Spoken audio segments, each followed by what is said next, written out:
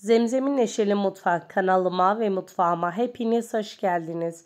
Bugün sizler için Airfryer'da böyle porsiyonlu güveç tarifiyle geldim. Tavuk sotenin en güzel hali arkadaşlar. Hemen yapım aşamasına geçelim. Şöyle bir adet tavuğun göğsünü almıştım arkadaşlar. Şimdi tavuk göğsünü, etini ve kemiğini ayırarak yapımına başlıyorum. Tavuk göğsü etimi küçük küçük küp küp olacak bir şekilde doğradım arkadaşlar. Bir kabın içerisine alıyorum.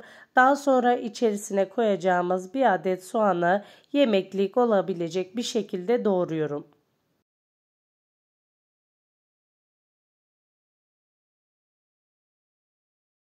Şimdi artık soteleme işlemine geçiyorum.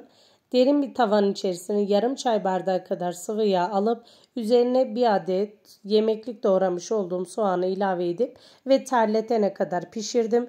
Ardından üzerine 2 diş sarımsak ilave ettim. Tekrardan karıştırıp soğanlarımın rengini iyice döndürdüm arkadaşlar.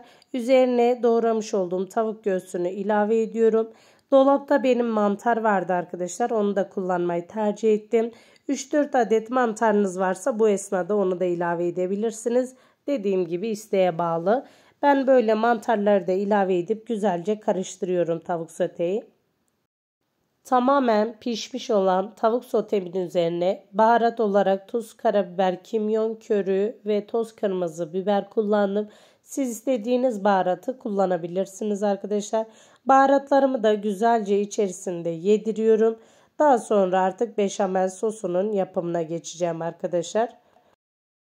Küçük bir tencerenin içerisine bir yemek kaşığı tereyağı alıyorum.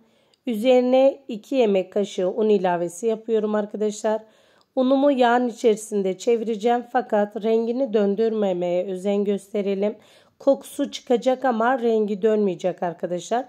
Böyle görünümü bu şekilde. Yağ az gelirse çok az sıvı yağ katabilirsiniz. Şimdi iyice kavurmuş olduğum unun üzerine 1,5 su bardağı süt ilavesi yapacağım arkadaşlar. İlk önce 1 su bardağını koydum. Daha sonra kalan su bardağındaki sütü yavaş yavaş ilave ettim ve koyu bir kıvam almasını sağladım. Böyle göz göz olduktan sonra üzerine tuz ve karabiber ilavesi yapalım.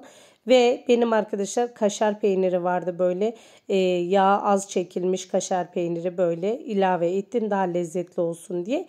Mecburi bir şey değil.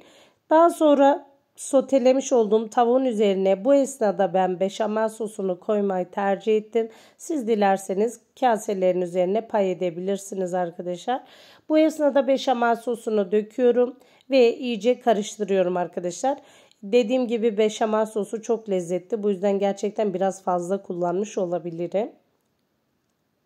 Böyle tavuk sotenin içerisine beşamel sosunu ilave edip 1-2 dakika bu şekilde pişirip daha sonra servis tabağına alıp ve airfryer'in içerisine alacağım arkadaşlar. Görüntüsü ve son hali bu şekilde olan sotemi artık böyle küçük güveçler, porsiyonlu güveçlere pay edebilirim. Dördüne aynı şekilde pay edeceğim arkadaşlar. Üzerine isteğe bağlı kaşar kullanabilirsiniz. Sadece bu şekilde de pişirebilirsiniz. Ya da hiç fırına ya da airfryer'e vermeden bu şekilde de tüketebilirsiniz. Tam bitmiş hali bu. Sadece üzerini kızartmak için airfryer'e vereceğim. Üzerine kaşar peyniri koyuyorum arkadaşlar böyle.